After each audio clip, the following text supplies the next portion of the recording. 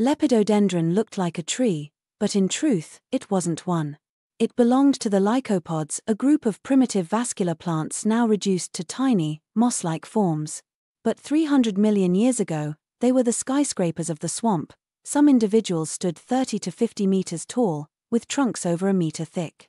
But their anatomy was bizarre. There was no wood, no growth rings. The trunk was mostly hollow, and the outer layer, green and photosynthetic, did all the work. It grew upward rapidly, trading strength for speed.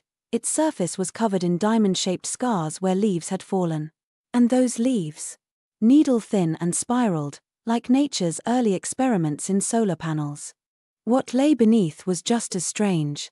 It didn't have true roots. Instead, it spread through rhizomes, branching, stem-like structures that anchored it in the wet, oxygen-rich mud of Carboniferous swamps. A giant balancing on a soft foundation, but Lepidodendron wasn't built to last. Most lived only a few years, some possibly just decades. They grew fast, reproduced quickly, and died even faster. Many collapsed under their own size, contributing to the thick layers of plant matter that would one day compress into coal, and it didn't produce seeds. It relied on spores, trillions of them, released into the heavy air. In a world where humidity rarely dropped, even fragile spores had a fighting chance.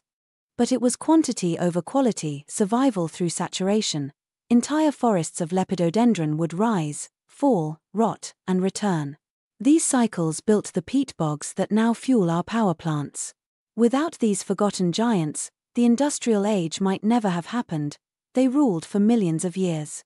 And then, as the earth cooled and dried, seed plants rose and the swamp empires of Lepidodendron fell, a towering relic of an alien earth, spore-born, hollow-hearted, and more influential than most trees that came after it.